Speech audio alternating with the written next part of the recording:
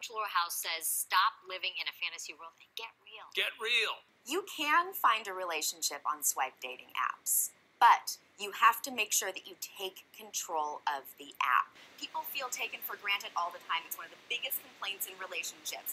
The reason why they're feeling taken for granted is because you're not saying, thank you so much for taking out the trash. If they're appreciated, they're going to want to do it more often.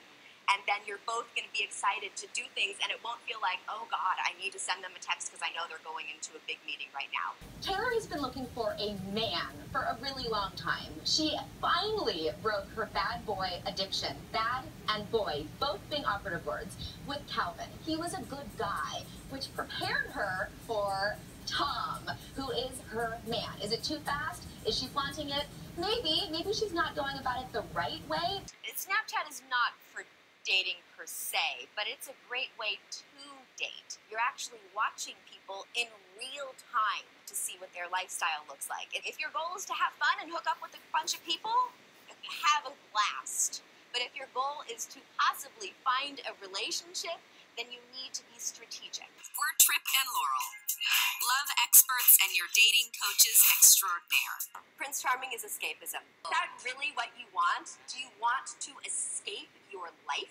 Or do you want someone who's going to really appreciate you for who you are in your reality? Well, think about what you actually need in a relationship. Someone who makes you feel safe, sexy, and seen. Triple S. Safe, sexy, and seen.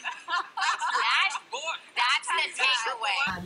I felt like I was dealing with two different yous. You know, the you who was really wonderful and sweet and authentic with me, and then the other you when the camera turned on, and I didn't know who you were. Okay. And I wanted to know more. Fair. For people who approach you and start talking about your celebrity, in that moment, that's their connector with you until you start the conversation. So something that's really important is to always think about what are they giving up in order to be here now? I understand that completely. But at that moment, I had a human situation. I needed to handle it for me. So what I would say is communicate that. Josh, you mentioned that you're looking for your best friend. Mm-hmm. You don't know if you've met your best friend until you get to know them. And I think oftentimes looks can be blinding. You're